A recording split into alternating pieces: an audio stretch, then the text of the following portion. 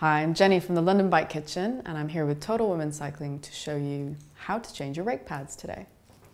Brake pads are what's known as a consumable. It's really important to change them once these grooves on the pad disappear.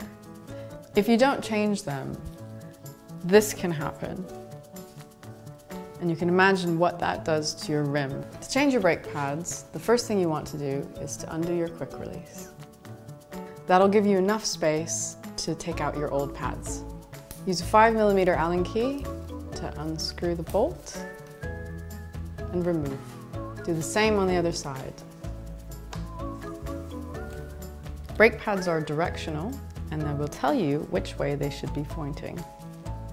Unscrew the bolt from the brake pad, place it in the caliper. Make sure the washer is on the outside of the caliper, and screw in. Don't tighten all the way, as you'll make final adjustments after the second pad is in. Once you've put the second one on, you can start to position your brake pads in their correct spot. You want to make sure the pad isn't too far up touching the tire or too far down coming off the rim. If it's too far up, it will cause wear on the tire and it will explode. If it's too far down, it causes uneven wear and makes your braking less efficient. So making a final adjustment, line up your brake pads so that it's just touching your rim, not too far up and not too far down, and then tighten.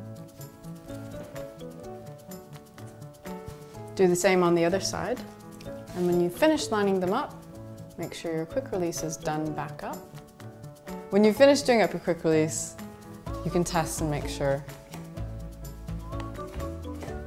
that they stop. Now you've learned how to change your brake pads.